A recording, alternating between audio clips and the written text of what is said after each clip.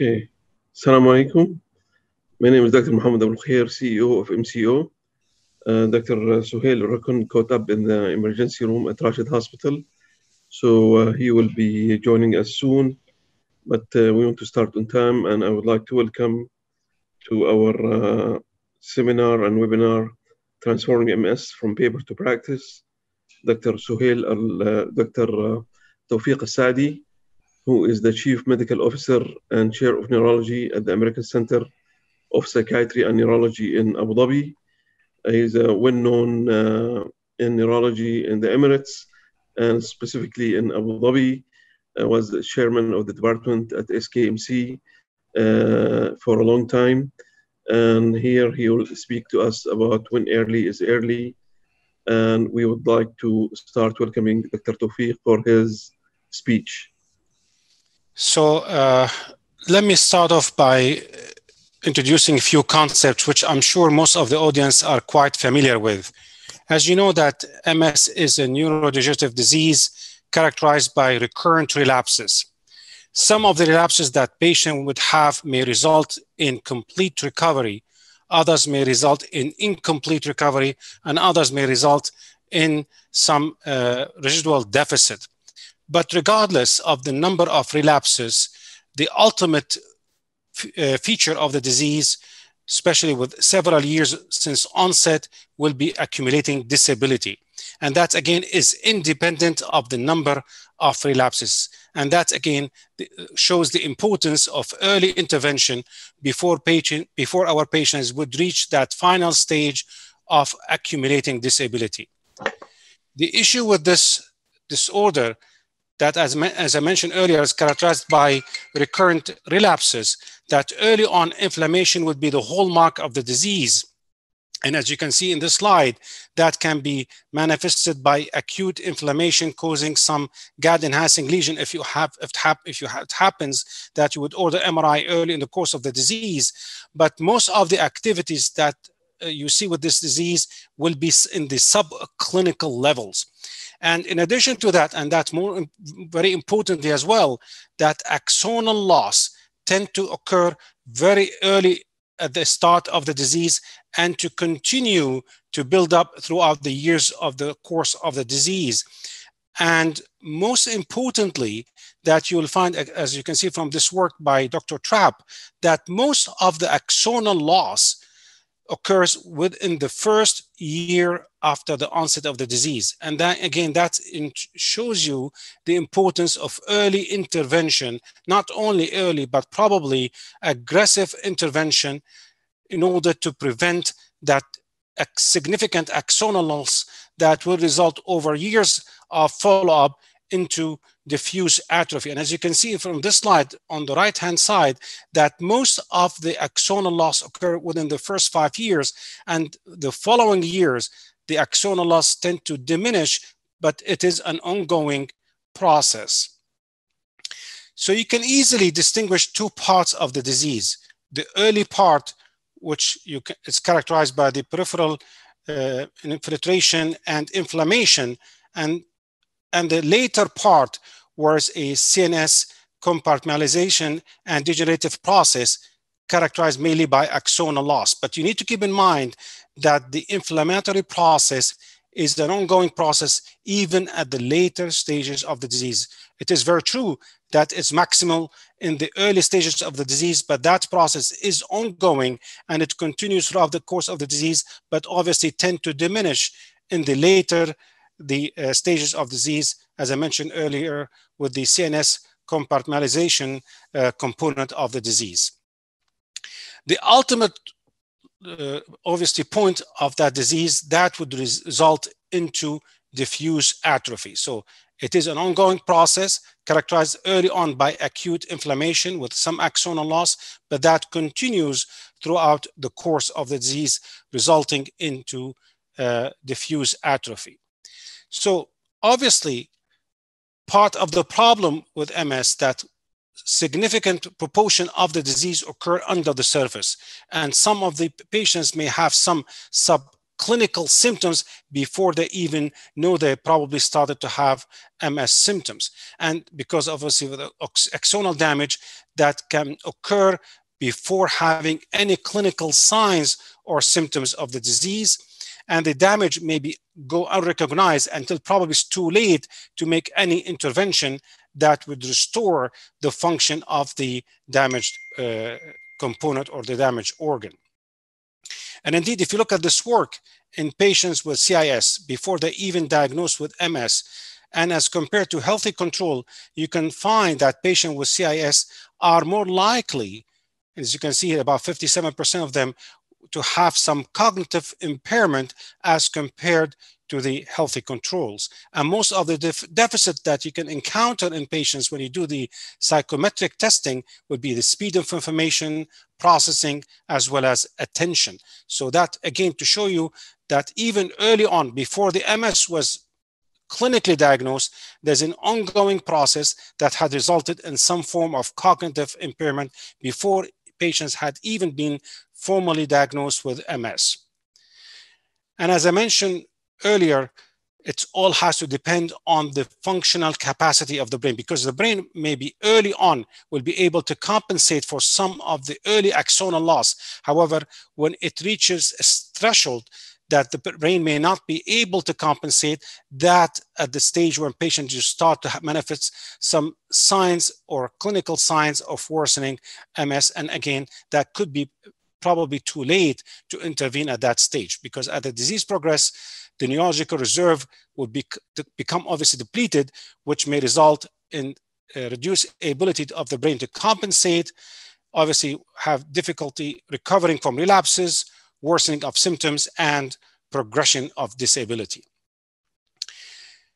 Giovanni had come up with a theory of asymmetrical neurodegeneration process based on his theory of that most of the involvement in patient with MS is length dependent, whereas you can see, for instance, the lower extremities are heavily involved because, again, it's a length dependent process according to his theory, though it is a random process. And because of that theory, that call to intervene at a stage before some of the organs that can be involved in that process would have irreversible damage, where intervention may not be at that stage quite adequate to restore that impaired function of that organ. So you can distinguish two parts of the disease, early part and later stage of the disease. And the main question that we face, would starting treatment early at the time of the diagnosis would prevent patients from reaching the progressive stage of the disease, or should we wait until we see clinical signs of progression at that stage? Would switching to a higher efficacy treatment will take us to the same route with the ultimate goal of preventing the worsening progression of the disease. Obviously, from looking at this cartoon, it clearly shows you that if you start early at the early stages of the disease, that would basically result in a better outcome as compared to patients who would start at a later stage of the disease, which may result obviously in some progression, and probably it would be too late to intervene. The question, do we have data to support that theory? Well, if you look at this work at patients with newly diagnosed MS, consists of 639 patients. These patients were started at different strength of immunomodulating treatment. Some of them had started on interferons, some of them had started on fingolimod, some of them had started on rituximab. And if you look at the risk of reaching irreversible ADS score of 4, had definitely increased by 7.4% for each year of treatment delay. So patients who started on treatment, again, regardless of the treatment, being interferon, fingolimod, or rituximab, less than 1 year, are less likely to reach that stage of ADS score of 4 as compared to patients who started on treatment between year 1 and 3, as compared to patients who, for instance, started on treatment after 3 years. So clearly starting on treatment early had resulted in delaying the progression of phase of the disease. Another work based on the Danish registry, looking at the same thing. They looked at patients who started on treatment less than 2 years as compared to patients who started on treatment between year 2 and 8 after obviously clinical onset. Same as we have seen with the previous study, patients were started on different immunomodulating agents. Some of them were in platform therapies, others were on escalating therapies with fingolimod or almutuzumab or rituximab. And the risk of reaching the ASA score of 6 was similar to what we have seen with the previous study, was increased by 42% in the group of late starter as compared to patients who started on treatment early, meaning less than 2 years after clinical onset. Well, we have demonstrated so far that starting early treatment, being on interferon, being on platform therapy, or on medium strength immunomodulating agents, or on higher strength immunomodulating agents, would definitely delay the progression of the disease. But the big question that we may have in mind, would it make a difference if you start your patients on a platform therapy as compared to your bigger gun with a high efficacy immunomodulating agent? Would that make a difference? Well, some of the studies would address that point. This is the data looking at plotting all the studies that we have so far on patients with CIS and the likelihood of these patients converting to clinical definite MS. And as you can see from this example, that patients who started on cladribine, for instance, are less likely to convert to clinically definite MS as compared to other platform therapies. Obviously, with all the drawbacks, we're doing these meta-analysis because, as you know, the differences in the design of the trials, the inclusion criteria, etc. But it does at least give you a signal that starting on cladribine, for instance, would reduce that risk of patients converting to clinically definite MS as compared to patients on other platform therapies. Again, going back to the Danish registry, what they did in this study, they matched 220 patients started on some of the, we call it medium strength or platform therapy, let it be interferon, glatramyl acetates, or teriflunomide, or DMF, as compared to patients who started on fingolimod, natalizumab, or rituximab, or off-tap. And if you can see here that the likelihood of patients reaching the HS score worsening was much less in the patients who started on the high efficacy immunomodulating agents, one of these drugs that I mentioned earlier, as compared to patients who started on one of the medium efficacy immunomodulating agents. Obviously, some of them were platform therapies.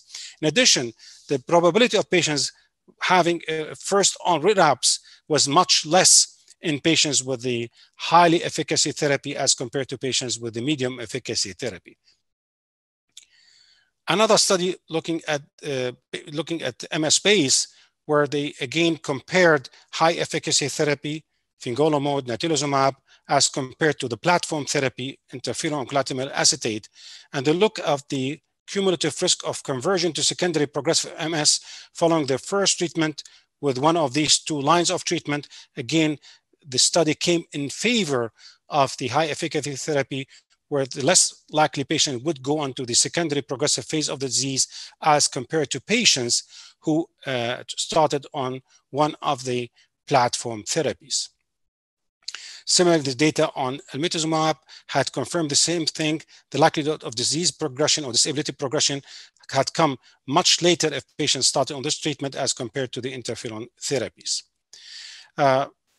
Another study based on real-world evidence looking at patients who started early on with a high efficacy therapy as compared to patients who were switcher, meaning they would start on the high efficacy therapy after they failed, and then they were escalated to the high efficacy therapy. And the secondary outcome of that study was sustained disability.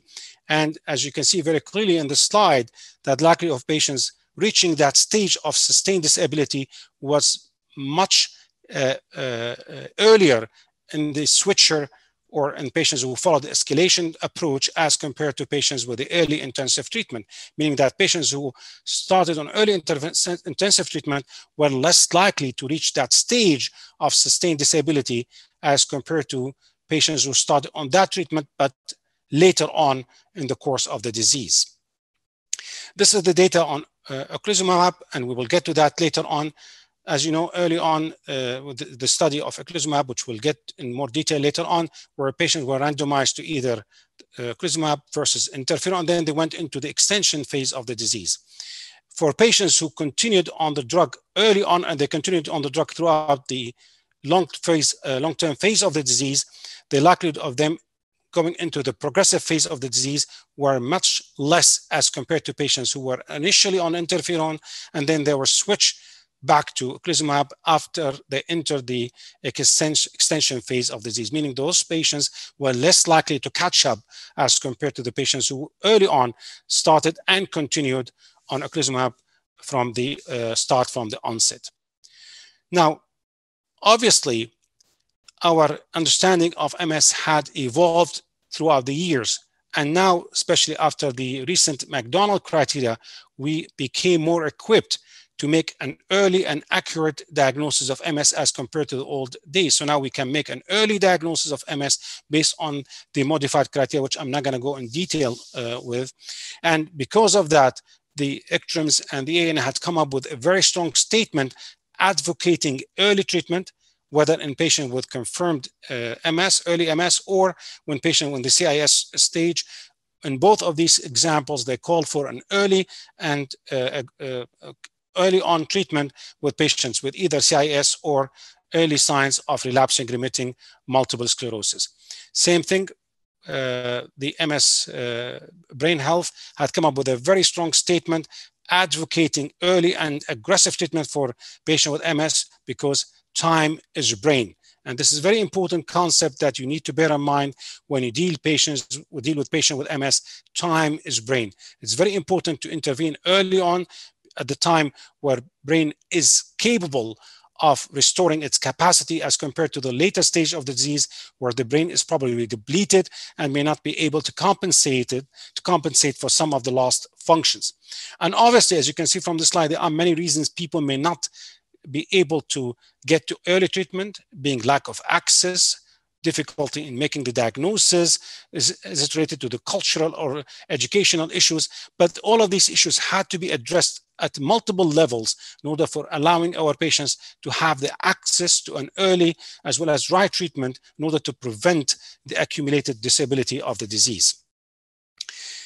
In addition to that, you need to keep in mind whether we are dealing with patients with a relapsing remitting form of the disease or we're dealing with patients with primary progressive disease. And this is the two studies, the pooled data from the OPERA trial, as well as the data from ORTARIO trial, which we'll get to later on in patients with primary progressive disease. Starting on the treatment early on would definitely reduce risk of progression in both of these forms of the disease, being in the relapsing remitting form of the disease or in the progressive form of the disease. Both of them can have an effect on preventing the progressive phase or reaching the progressive phase of the disease. Obviously, our treatment goals had somewhat evolved over the years. Our obviously current treatment is to reduce disease activity by improving symptoms of relapses, reducing disease activity, as well as reducing the accumulation of disability. But more importantly, probably, is looking at the emerging treatment options, which is to prevent the development of relapses, reduction disease activity, and hoping to stop that disease progression. And obviously our aim for NEDA, which is no evidence of disease activity, and more recently we start to apply a concept of no evidence of progression or active disease, or NEPAD. B cells, as you know, are quite important in the pathogenesis of MS. As compared to the control, for instance, we know that B cells are quite prominent in the meninges as well as in the MS active lesions, regardless of lesion being active or in slowly expanding lesions, but definitely B cells are quite important in the pathogenesis of MS disease. Now, quickly, I'm just going to summarize to you the data specifically on the long-term extension data on OPERA 1 and OPERA 2, because this is an important studies to look at. As you know, the OPERA 1 and 2 looked at patients who are randomized to either interferon or eculizumab, and then after a screening phase of 4 weeks, they went into the extension phase up to 6 years. And as you can see here, that patients who started on eculizumab early on, they continued on that throughout the years of follow-up. Their obviously risk of having further relapses is much less throughout the years of follow-up as compared to patients who started on interferon and then they're switched later on to ocrelizumab. Obviously, these patients, when they made the switch, there was still a significant reduction in the annualized relapsing rate, but not to the same extent as we have seen in patients who started on ocrelizumab and they continued throughout the years of follow-up. And this is looking at the study, looking at the 24-week confirmed EDSS disability progression. As I mentioned earlier, that patients who started on ocrelizumab and they continued throughout the years of follow-up in the extension phase are less likely to reach that 24-week disability progression as compared to patients who started on interferon and then they were switched to ocrelizumab and they continued on the long-term extension phase of the disease. Similarly, if you look at the cohort of patients whom we're looking at the change in EDSS score from baseline up to 4 years of follow-up in both of these trials, again, patients who started on the drug early on, ocrelizumab early on, as compared to the switcher, they're less likely to reach that EDSS progression as compared to patients who were a switcher from interferon to ocrelizumab at a later stage. Similarly, now what they try to do in the follow-up study, they try to look at 48-week confirmed EDSS disability progression, because obviously if you look at the 24 weeks may not be adequate to assess the long-term effect of this medication over long-term of follow-up. So they want to assess longer term of follow-up on these patients to make sure that this drug continue beyond that traditional 12-24-week assessment. And that had been observed in that study looking at 48-week confirmed EDSS disability progression, similar to what we have seen with the 24-week confirmed EDSS disease progression. Same thing, exact same thing. Patients who started ocrelizumab early on, they have a less risk of going into the 48 weeks confirmed disability as compared to the switchers, meaning they started on interferon and then they were switched to ocrelizumab. Less risk, obviously, of reaching that stage on the ongoing treatment with ocrelizumab as compared to the switcher to this medication. Also, in addition to that, if you look looking at the clinical disease improvement, similarly, patients who started on ocrelizumab and continued on that for long-term follow-up of the disease, more likely to reach that stage of clinical disease improvement as compared to the switcher from interferon to the ocrelizumab. That would reflect as well in terms of improvement in the total brain volume, where patients who start ocrelizumab continue throughout the years of the follow-up, more likely to preserve their brain as compared to patients who start on interferon then were switched later on to ocrelizumab.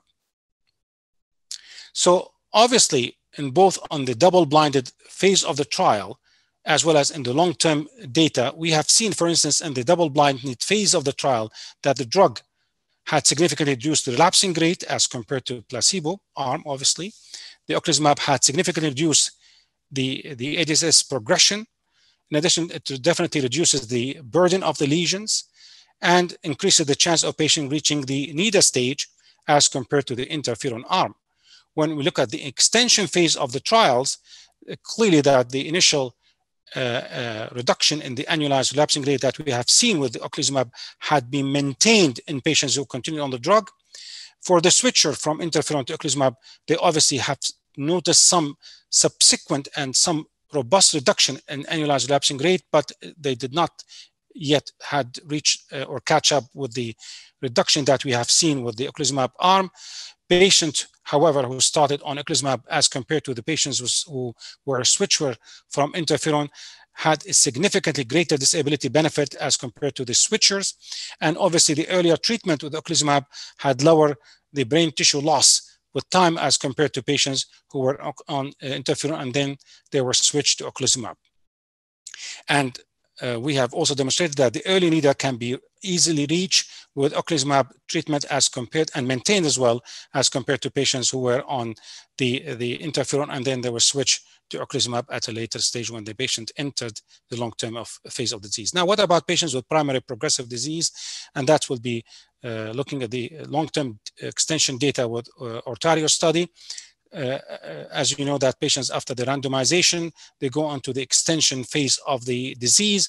And similar what we have seen with the initial trials with the OPERA 1 and 2, same exact findings, basically. The time of onset to disease progression 48 weeks after the randomized phase of the trial was much in favor of patients who started ocrelizumab as compared to patients who were on placebo, and then they were switched to ocrelizumab when the patient had entered the long-term extension phase of the trial.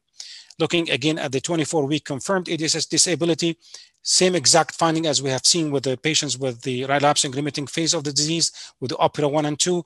Patients on ocrelizumab and maintained on ocrelizumab throughout the years of follow-up were less likely to reach that 24-week of confirmed disability as compared to patients who were on interferon and then were on placebo, and then they were switched to the ocrelizumab arm at the long-term extension phase.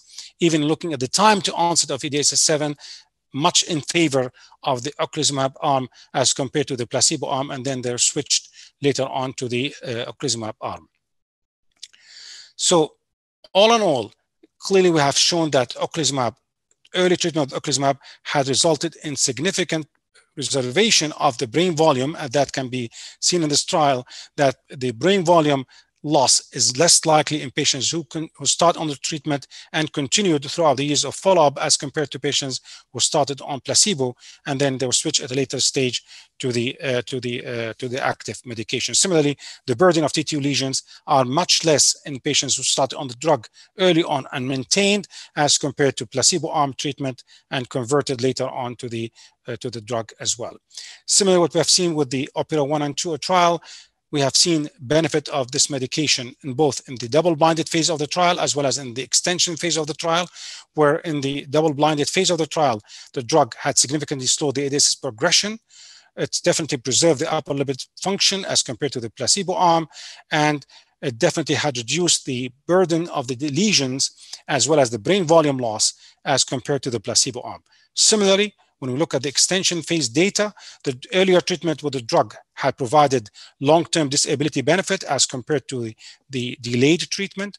The earlier treatment with the drug had delayed time to fundamental clinical milestones, such as loss of upper motor function and obviously time to wheelchair bound as compared to the placebo arm, and then they switched later to the medication.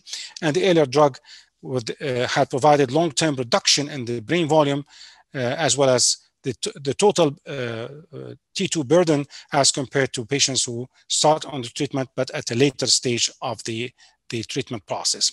So I just want to sum it up that in patients with relapsing remitting MS disease, patients who started on ocrelizumab as compared to the patients who started on interferon had reduced relapse rate and reduced level of disability, which can be maintained and can be observed throughout the years of follow-up. The patients who were switched from interferon then to ocrelizumab, there was significant reduction in the annualized relapsing rate. In patients who had a diagnosis of primary progressive MS, patients who started on ocrelizumab as compared to the placebo arm had lower rates of clinical disease progression, which had been maintained throughout the years of follow-up. And the earlier treatment with the ocrelizumab had provided long-term disability benefit as compared to patients who started on the medication but at a later stage of the disease. And all these trials, OPERA 1, OPERA 2, as well as the extension phase of the Ortario, all had provided us with a very important information that will guide us into treatment with this medication and would be a big advocate of the early and aggressive treatment with a highly effective medication such as ocrelizumab. And obviously that had been supported with several real-world evidence data that would support the earlier use of the right treatment for patient in order to prevent the reaching the progressive phase of the disease. With that, I would end, and thank you very much for your attention and for the invitation to speak at this meeting.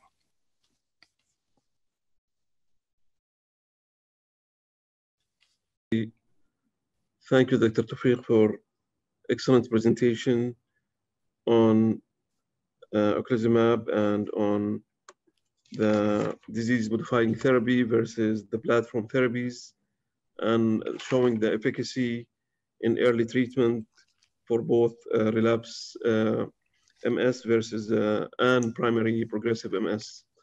So we'll open it now for question and answer. And one of the question from Dr. Rabha saying, what is the safety of ocrelizumab during the pandemic of COVID-19? I think this will be addressed in the two case presentation that will be presented by Dr. Caesar, so we can defer that discussion at that stage because that will be addressed in his case discussions. Okay. Second question, Dr. Nawal saying, how much time does it generally take to have accumulating big disability in case of MS? It really varies from patient to patients and depends on the underlying pathophysiology. In some patients, it may take several years, 10 years plus, and others may take even less than this. So it really is dependent, it's patient dependent, based on the underlying pathophysiology of the disease. Regardless, it's a call to have an early intervention before we reach that stage. And obviously in some patients whom we see an early sign that suggests we are dealing with an aggressive form of the disease, for those patients, specifically, we probably have to be more careful and we should be more advocate and a stronger advocate for an early as well as an aggressive treatment before patients reaches the irreversible stage of the disease. Okay. We have one of the attendees. She said, I'm a dentist, MS patient diagnosed in 2002, started betaferon in 2006, escalating treatment to Mavinaclad the following week. And she said, is your advice to start aggressive treatment from the start, irrespective of whether it is a minor form of MS or not? Well, again, this is what we're trying to say. I mean, every patient is different. I mean, I don't know about this particular case. I personally am in favor to treat patients early on, regardless if you're going to go with the platform therapy or with the medium or high strength immunomodulating agent. I strongly believe in the stratified management of patients with MS, meaning that for patients whom I believe there are signs suggest that more likely we are dealing with a mild form of MS, I'm more inclined to treat them with the platform therapies as compared to patients, for instance, where I see some signs to suggest that probably we are dealing with some form of aggressive form of disease, or more likely patient would progress over time. For those patients, again, I'm more in favor of hit them with the big gun right from the beginning. Okay. Because I still believe actually there are some forms of MS that can be quite mild and they can be benign. I mean, obviously the jury is out and some may disagree with me about that concept, but I believe the concept of benign MS do exist, and there are some subpopulation of patients with MS that they do have the mild form of MS. For those, I probably would be more cautious before I would consider hitting them with the medium or high strength immunomodulating agents. Okay. A question from Noor Ali. She's saying how to manage depression when on ocrelizumab. Well, depression, as you know, is quite common in patients with MS. And the literature is full of studies that have clearly shown that patients with MS are more likely to have comorbid depression as compared to general population. So obviously, if your patient had comorbid depression, it's not because of the drug, it's just because of the MS itself. Ocrelizumab would not cause depression, but patients with MS in general are most likely to have comorbid depression. And again, the treatment would be dependent on the severity of depression and how familiar and how familiar you are with the various treatment modalities in patients with depression. If you are quite familiar with the management of depression, then I would start them with one of the SSRIs. They're quite effective, easy to manage in patients with comorbid depression. SNRIs as well can be also effective. In addition to that, they will confer the advantage of having their protective properties in terms of managing neuropathic pain, which, as you know, is quite common in patients with MS. But basically, I would start them simply with SSRIs first. Okay. Dr. Gobanath, she's saying one of my patients is not willing to have any sort of disease-modifying therapy. She prefers to be on steroid. How to explain the safety concern to the patient? Well, it's not the safety concern. Obviously, it's going to be the issue of the disease progression. And you probably have to share with her some of the data on the natural course of the disease in patients who are undertreated or untreated, because as you know that ultimately the patient may reach the stage of irreversible damage if they are undertreated or they are untreated as compared to patients who are treated early on. So I would suggest, it depends obviously on the level of education of that patient, I would share with her some of the data, either the natural course of the disease in patients who were not treated at all or in patients who were undertreated. And by the way, this is not the first time I've heard that patients refusing treatment and they elect to go on whether monthly or quarterly, for instance, treatment with IV methylprednisolone. I've seen it, and I know some people are doing it, but it's our obligation as a healthcare provider to advocate our patients about this wrong practice and to suggest to them to go on to right treatment in order to prevent that reaching the stage of unfortunate disability. Okay. Last question before we move to Dr. Caesar is there any guidelines when to start high efficacy drugs or the disease-modifying drugs? There are several guidelines that had been put together by the menactrums, as well as which had been recently updated, and I'll be happy to share with the group the recent guidelines that would basically summarizing in a stratified manner which drug you would choose based on the level of the disease stage. Platform therapy as compared to escalation therapy, or to start some of these patients early on with a high efficacy treatment. And that has been well outlined and well addressed in the recent menactrums guidelines. Okay, so Dr. Taoufik can share this guidelines with the group. Yes. Okay, thank you very much, Dr. Taoufik, for a very informative session. And we will move now to Dr. Caesar Zaka, who is a consultant neurologist at Al-Zahra Hospital in Dubai. He is an American board-certified neurologist and has been practicing neurology for the past 20 years. And he will present 2 cases of Ocrevus from paper to practice. So, Dr. Caesar, the floor is yours. Good evening. Thank you, everybody. I'll try to share my screen. Okay. So I don't have maybe as high voice as Dr. Taoufik. I hope you can bear with me. So basically, I'll start with case 1. This is a naive patient, 35 years old, Sudanese gentleman. He came first time on the 25th of August, 2020, because of numbness was felt on the right side of the face and the whole tongue for the last 10 days. It was coming on and off with minor paresthesia in the fingertips and toe tips, which started after that. Test was okay, no other complaints, no significant past medical history, has a history of hemorrhoidectomy. He smokes 5 cigarettes per day, non-drinker, no other illicit drugs. So the symptoms were quite mild and not typical of the usual MS attacks we see. However, the physical exam showed lungs, heart exam was normal, no carotid bruise.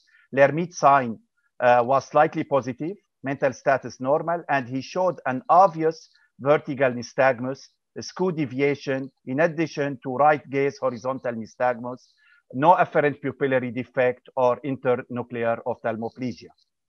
There was a decrease in touch and pinprick on the right side of the face, and there was no tongue deviation. There was, in addition, a mild right drift. Otherwise, no major motor or sensory deficits were seen in the extremities. There were no cerebellar signs, no pyramidal signs. Romberg was negative. Gait and coordination were normal as well, and deep tendon reflexes were normal and symmetrical. I ordered an MRI on this gentleman, and the MRI showed, I was actually amazed to see the number of lesions he has. So he had infratentorial lesion seen in the pons, in the medulla. There were tumefactive lesions seen in the right temporal lobe and in other areas as well, multiple lesions, some of them taking cystic pattern.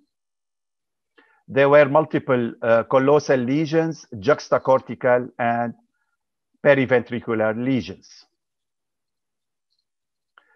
This is the same pontine lesion we saw earlier. MRI with contrast showed some burr holes on the T1 in addition to partially enhancing lesions. As we can see, some of the lesions were partially enhancing and some of them were not.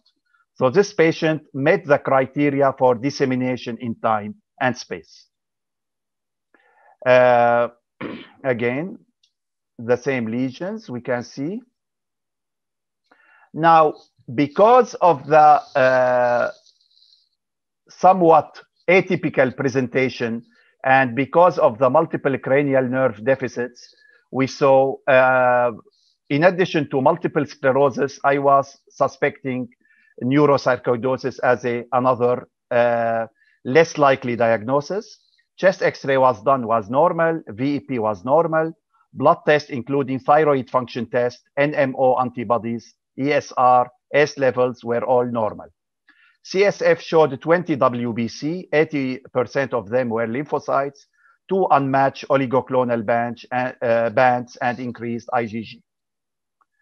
The patient received 3 days of Solumedrol, 1 gram daily. The numbness in the tongue and face were better, but he was experiencing some fatigue since the beginning of the symptoms more than his usual. Disease-modifying treatments were discussed thoroughly with all the pros and cons with him and his fiancée, who seemed to be even more interested in reading about all the different disease-modifying treatments and having the conversation about that. So in this gentleman, there were multiple concerns. First of all, that there was an aggressive nature of the lesions radiologically, even though clinically it was a mild presentation. There were other risk factors, being male, age 37, enhancing lesions, infratentorial lesions. Some studies may speak about also the African, because usually we are sort of in the beginning, when we spoke about MS first, always the Caucasian were apparently more predisposed. So with African being having the disease and with this amount of lesions, that can also have a higher risk. So escalation treatment seemed to be quite necessary to use rather than going with the platform therapies. Between the escalation treatment themselves, Ocrevus seemed to be a good option, especially during the COVID-19 situation. And in addition, the mild clinical scenario relatively, because as we know, we have also between the escalation treatment, the Lemtrada, the Cladribine, etc. But sometimes with this milder sort of clinical presentation, with the discussion with the patient, we felt that we may go with Ocrevus rather than with Lemtrada, and especially with the COVID-19 situation in the beginning, there was some concern, especially about the Lemtrada and also about Cladribine earlier on. So he received the first dose of Ocrevus in the beginning of October. Second dose was in the mid-October. As a follow-up, the sensory symptoms have decreased markedly. He still feels more fatigue than usual, in addition to some insomnia. He was placed on amantadine 100 milligram daily, in addition to increased caffeine intake, and is also on vitamin D and PRN Midocalm for muscle pain, which he experienced sometimes.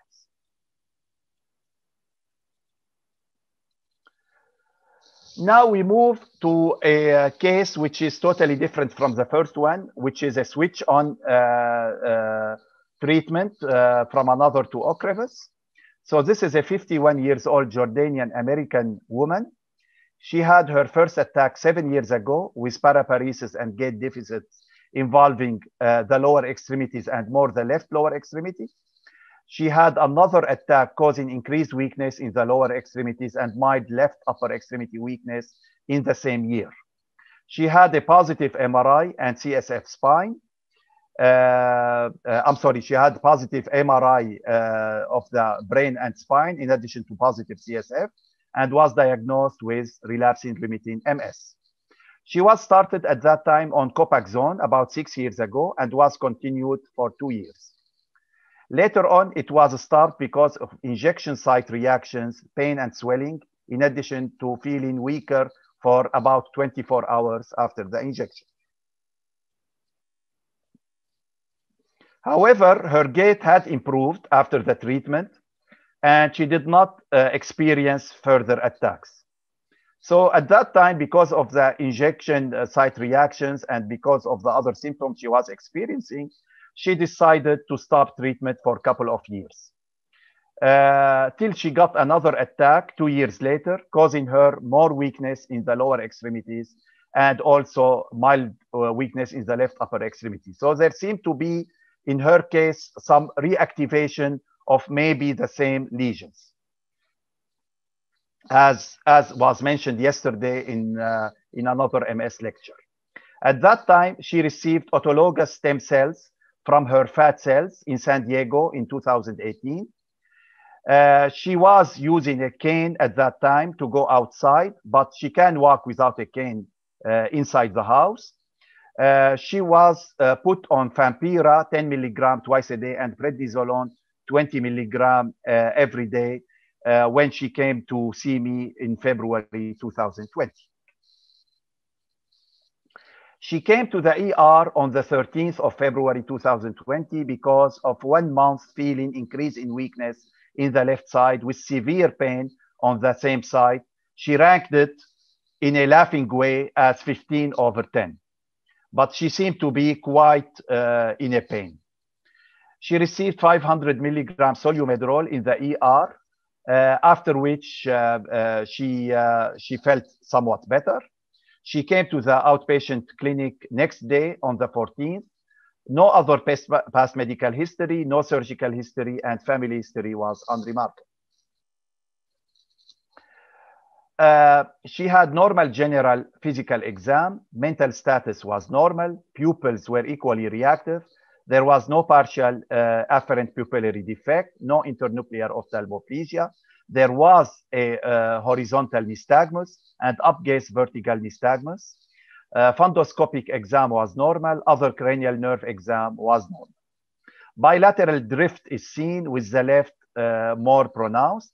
Strength was 5- out of 5 in the right upper extremity, 4 out of 5 in the left upper and in the right lower, and 2 to 3 out of 5 in the left lower extremity.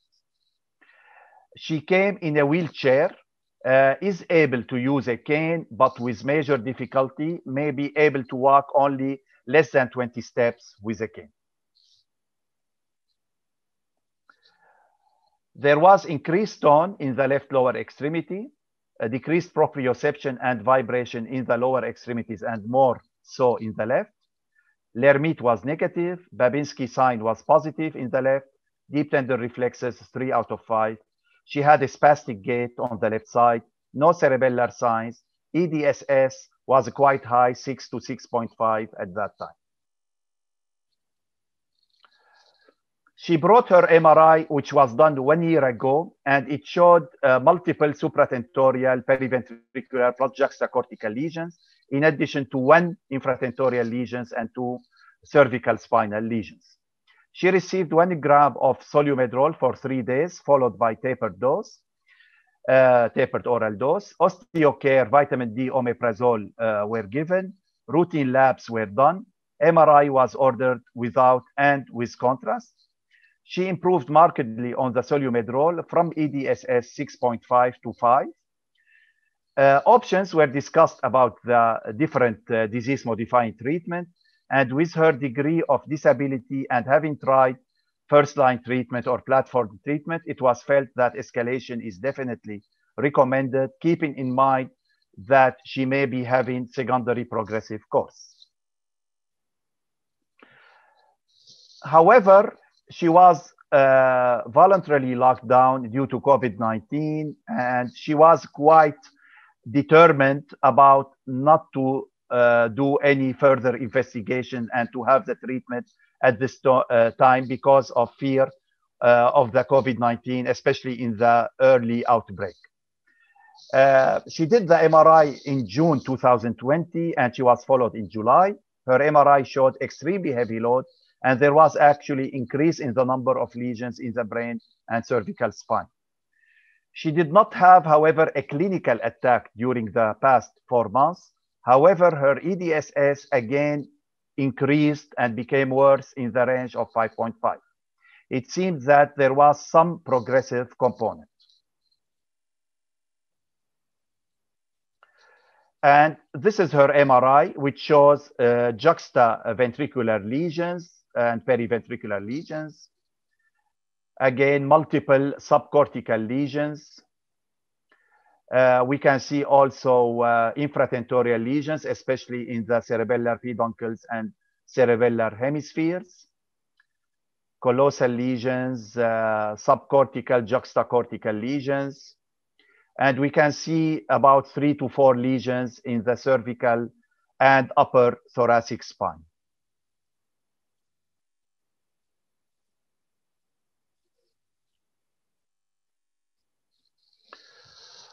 So the patient seemed to have an active secondary progressive MS.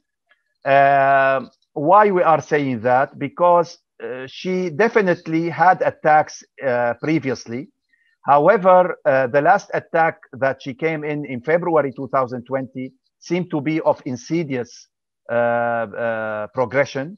In addition, that after she got the solumedrol in the last 4 months, also she seemed to progress in her EDSS, even though she didn't have a typical attack. So frankly, it was felt that at that time we can categorize her as secondary progressive MS, and especially active secondary progressive MS. Different disease-modifying treatments were discussed. She was given time to read also about the different medications. She felt more after also having this long discussion with her. She felt more towards the Ocrevus. Ocrevus, as we know, has been approved by the US FDA for the treatment of primary progressive MS, as Dr. Taoufik mentioned now also, and as well as relapsing forms of multiple sclerosis, which include clinically isolated, relapsing remitting, and active secondary progressive MS. Ocrevus continues to be the most prescribed modifying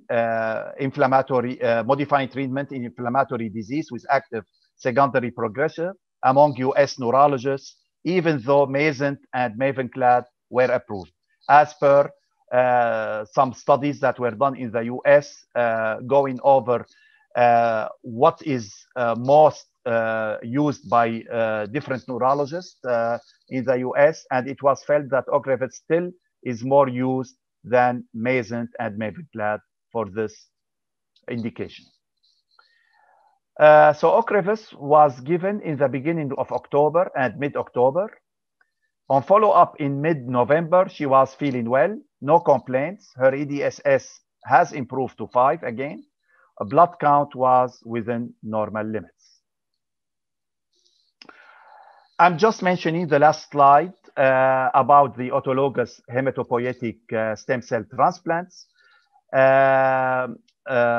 There is a current consensus supporting the use if we are dealing with relapsing remitting MS patients who are younger than 45 years old, able to ambulate independently, have illness duration of less than 10 years, and at least have 2 clinical relapses in the previous year, despite the use of other disease-modifying treatments with MRI evidence of concurrent disease activity.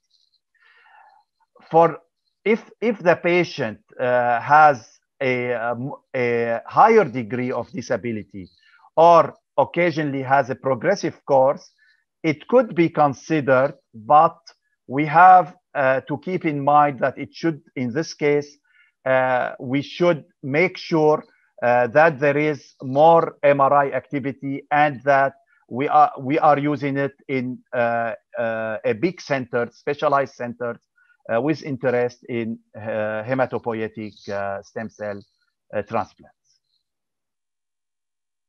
And thank you.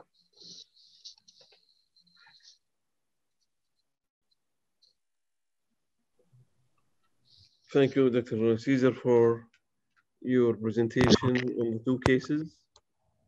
And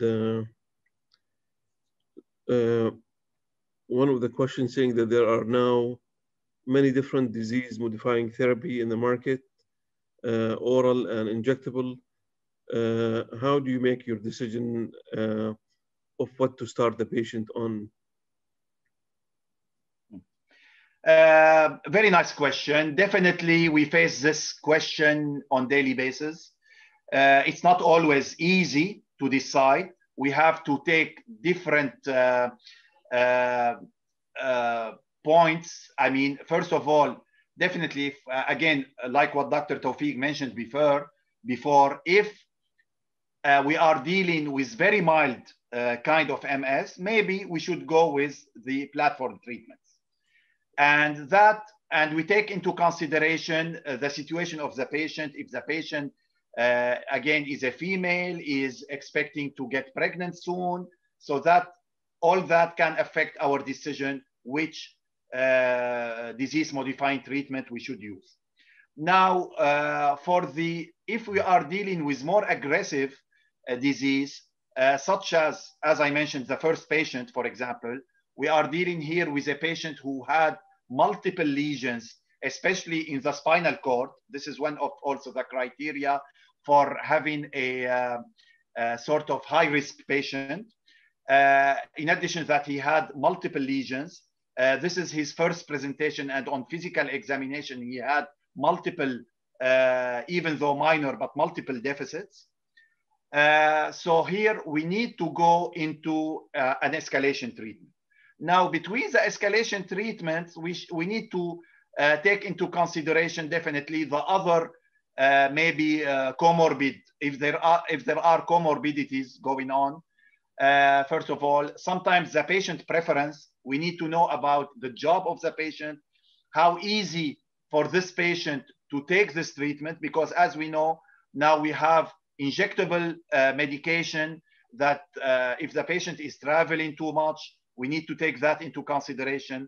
Some patients also with their type of life they are leading, they may not prefer to take medications on daily basis. So they may prefer to take the medications that can be taken twice a year or once a year, etc.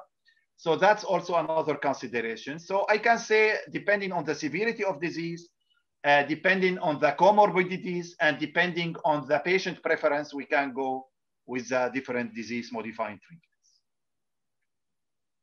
Okay. Clozimab shown to slow the progression of the disease of MS. Can it stop relapses?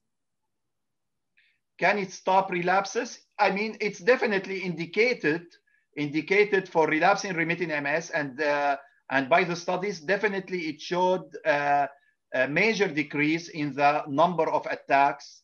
And I cannot say that definitely for all patients it will stop all the attacks, but at least it will decrease the attacks in most of the patients. Yes.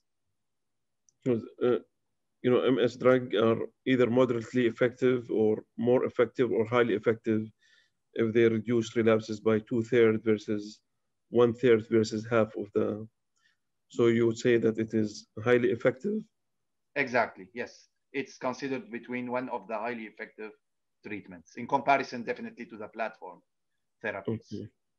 Now, a question here, this patient received the stem cell therapy. Would you say stem cell therapy now, is it in the guideline? Is it advocated? And if it is, at what stage? And were the patient disappointed that she still had relapse even though she had stem cell therapy? Okay, now frankly, if the patient is in a very specialized center and meeting the criteria I mentioned before, we can go with that. But again, we need to keep in mind that if the patient is failing the other disease modifying treatments, frankly, if I was her physician back in US, I may not go to stem cell as a second choice. Definitely, I don't agree with going into the stem cell as a second choice. I don't know the details. I think the patient at that time was refusing the other disease modifying treatment, and the physician had discussion with her. This is at least what I remember, what she told me. She was not into much after her experience with the Copaxone. She was not much into other disease modifying treatment. So after maybe long discussion and being in a highly specialized center and maybe being in a trial again, she decided to go into the stem cell therapy. I see. Okay. One attendee is asking, why did you choose Ocrevus in each case, the naive and early switch? Okay. Now, for the naive patient, again, I choose the Ocrevus, first of all, because it seemed to be an aggressive nature of the disease, at least radiologically again. And this is, again, the first attack with having all these lesions seemed to be an aggressive disease. So I had to start with an escalation treatment, definitely not with a platform. But again, because there was in the beginning of the COVID-19 outbreak, maybe many of us know that in the beginning there was concern about all the DMTs. Later on, many DMTs were seen as safe, and few, such as cladribine and lemtrada, were felt to be a little bit that they should be delayed. And later on, cladribine again turned out to be safe. And later on also, the concern about lemtrada decreased quite a bit. So at that time, Ocrevus, between all these, let's say, escalation treatments, seemed to be at least safer than the others, because it affects mainly, again, the B cells. It doesn't affect B and T cells as, for example, lemtrada. Now, for the second case, why did I choose Ocrevus? We may have chosen another one, frankly, but after long discussion, the patient also felt more towards the Ocrevus than any of the other escalation treatments, after knowing especially the side effects of each of the other medications. So she felt quite comfortable with the Ocrevus more than the other treatments. Okay. We have a question. Aside from MS medication, what supplement is given to support the patients? In addition to MS, now if we are definitely speaking especially during the COVID outbreak, now again, vitamin C, vitamin D, maybe zinc are recommended. Now, if you are speaking outside the outbreak, again, vitamin D, as we know, is very important to, there are a lot of studies that showed that people who have low vitamin D may be more predisposed to MS. So definitely checking vitamin D is important, and giving it as a supplement in people who have low, even with minor doses in people who have normal vitamin D, it could be a good reason for that. In addition, we can use just the normal antioxidants that anybody can use, I mean, but we emphasize that. Exercise also is important for MS patients. Having a good sleep, trying to improve their immunity by getting their good supplements, again, can be very important. Okay. Question said, what maximum age, or what is the maximum age that MS can start on? What maximum age now? There are, as we know, usually MS is more a disease in the third and fourth decade of life. But again, as we know, there are pediatric MS that we can see even in the first decade and second decade. And there are cases of MS that we can see in the fifth decade. So usually, still we can see it till age 45 or 47 or 48. After that and after menopause, it's very unlikely. And if we see any case of MS, we need to investigate other possibilities because it's very unheard of. Okay. Question, for how long do patients need to take their treatment? And can they take a drug holiday for their treatment? Now, definitely depending on what disease modifying treatment they are using, because as we know now, some of the newer escalation treatments we can use only for a few years, such as Lemtrada, for example. We can use only for 2 years. Now, for Ocrevus, usually it is for I think 192 weeks, which we are speaking mainly about 4.5 years. The usual treatment it is used. Again, but for most of the other treatments, we are talking about long life treatment for life. I mean, basically, especially if we are talking about the platform treatments. And this question for Dr. Taoufik: what is the possible reason of MS in pediatric cases?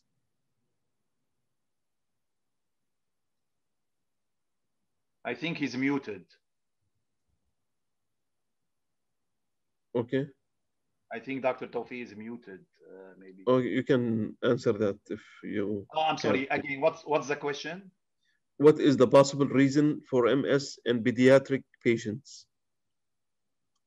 I mean, what are the risk factors? Let's put it this way. Risk factor, or why do children get MS?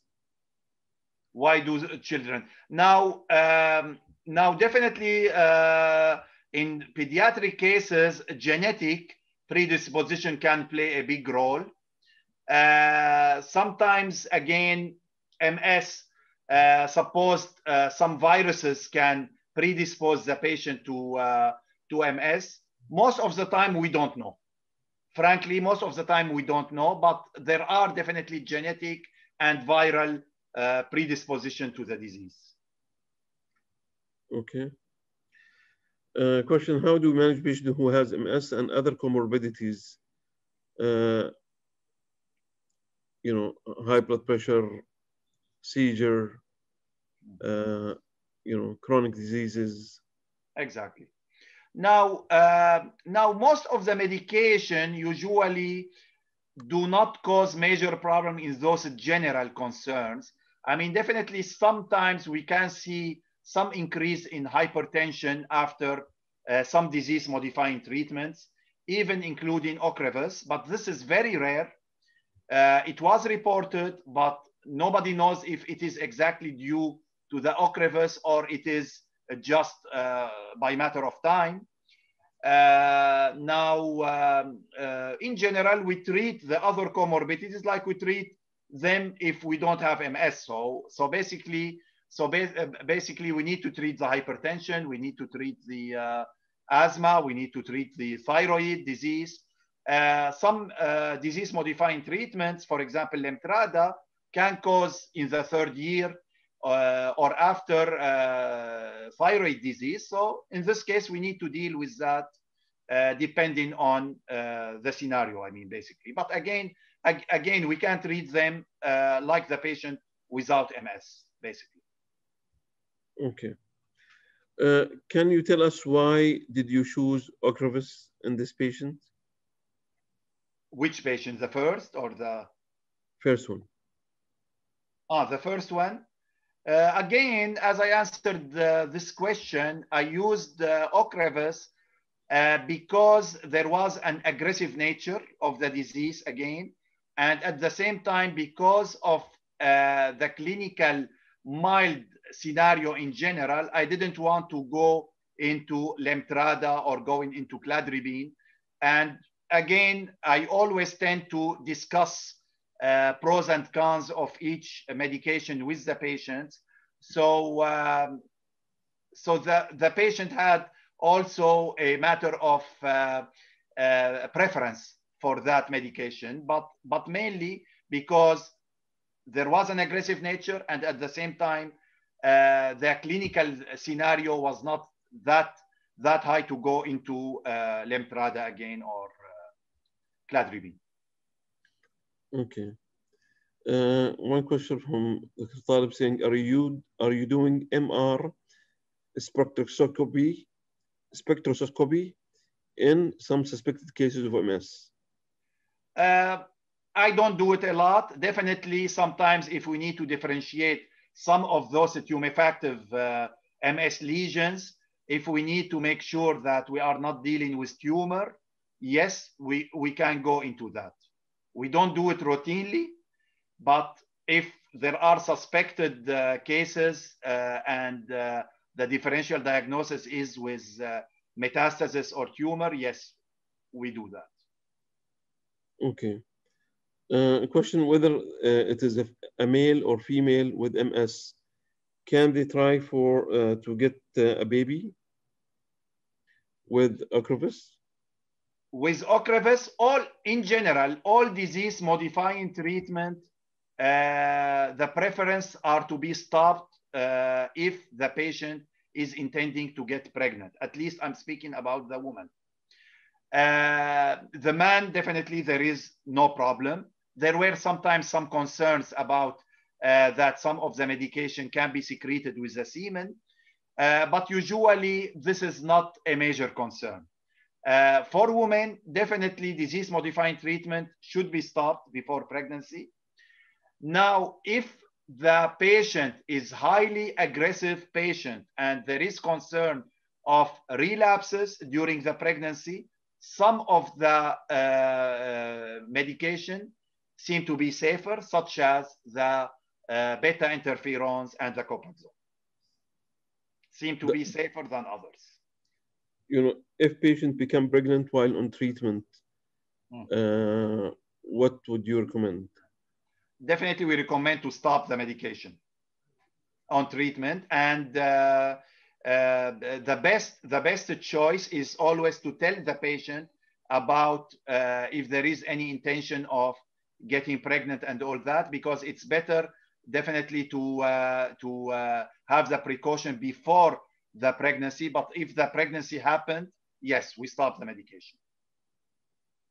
Now again, if during the pregnancy, after stopping the medication, the patient had an attack, then we may consider, in this case, beta interferons, and sometimes we may also consider for the attack itself the Solumedrol and IVIG. Okay. Another question, would you consider switching Ocrevus in signs of disease activity like MRI or relapses, or is it only considered when the patient progress on the EDSS scores? Do I consider switching to Ocrevus, you mean? Only on a clinical basis, or if there is clinical basis, or only if there is radiological? It's always better to correlate both of them. Now, if we are dealing with a clinically stable patient, no attacks, no progression, but we saw that there is only one lesion, I may not consider to switch. No. Again, if we are dealing again with even two lesions which are very small, without any change in a clinical scenario, frankly, I may not consider. But more than that, yes. Sometimes with increased radiological lesions, if you are speaking about two or more lesions that are typical of MS lesions, and or they are enhancing and all that, yeah, this is an indication that there is progression going on, and we need to switch to another medication. Okay. In treating MS patient, which outcome do you usually go after? Is it reduce the burden of the disease? Is it reducing the relapse? Is it decreasing the lesion? Which outcome do you put as a target in the therapy? Frankly, we should put all of them. Definitely one is more important sometimes than the other, but definitely we need to put all. Clinically, again, the clinical outcome is the most important. For example, to avoid the progression and to avoid relapses. But again, we should also consider radiological as a second target after that. Okay. Dr. Taoufik mentioned in his first slides that many patients do not have clinical symptoms, but they have inflammation for a long time before the clinical symptoms actually appear. So do you recommend screening patient, like people screen osteoporosis and other diseases or rheumatoid arthritis? Do you think MS, is there enough MS that warrant screening with MRI for anybody who cannot remember what he ate yesterday?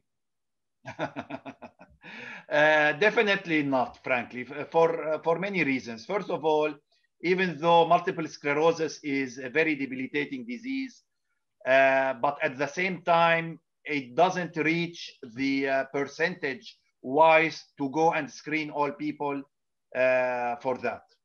Second of all, as we know, MRI is a costly test, and it is unwise to go and screen again with MRI for that. So no, I don't recommend that. So what do you recommend? I mean, if somebody have a family history, I mean, when should patient actually go and consult before they get clinical symptoms? Okay, now if there is a high familial history, this can be this can be one indication. Now again, we may emphasize that if the patient had any symptoms, that they should not delay the investigation. But if they don't have symptoms and no significant family history, maybe we don't, because still even till now, there are some studies going on now that are speaking of possible following radiologically isolated syndromes to see if we treat them with like Tecfidera and Obagio, that will help over the long run. But still, it's not approved yet. And I don't think still in hands, we don't have yet the definite answer to go and treat the radiologically isolated. So I don't think it warrants this kind of investigation. Is there any lab test? Sometimes, I mean, a patient come and do blood tests for different visits, not specifically neurology. From these lab tests in the lab, would they, any of the lab trigger an indication to identify patients who might be at high risk of MS? Frankly, usually not. Usually not. I mean, definitely now, if we are dealing with, we saw, for example, increased, let's say, ESR and CRP, there are multiple diseases that we can think about before we consider MS, because anyway, MS is very rare also to cause any increase in the systemic markers. If we are speaking about, it's very rare. But if we ruled out everything else and maybe with some symptoms, non-specific symptoms, we may consider that. But frankly, usually not. in reimbursement wise by the insurance company, is there any preference for them to start on the platform therapy versus disease modifying therapy? From insurance point of view, now we need to give the right documentation about why we need this treatment, because definitely from insurance companies, they prefer always to go with the platform therapy and with the cheapest. Let's put it this way, with the cheapest medications. So that's why we need to provide them with the right documentation and with the justification why we are choosing this medication over another. Okay. I don't see any other questions. So I would like to thank you, Dr. Caesar and Dr. Taoufik, for very informative sessions and very excellent Q&A time. And I'd like to thank Roche for sponsoring this seminar and for bringing to our patient here in UAE a state-of-the-art therapy for MS that help them in resolving their symptoms and reducing the relapses in this difficult MS disease. So we'll see you later, inshallah, in other seminars, and have good night and thank you. And tomorrow by email, you will get the evaluation form to get your certificate for attending this seminar. Have a good night. Thank you. Good night. Bye-bye. Bye-bye.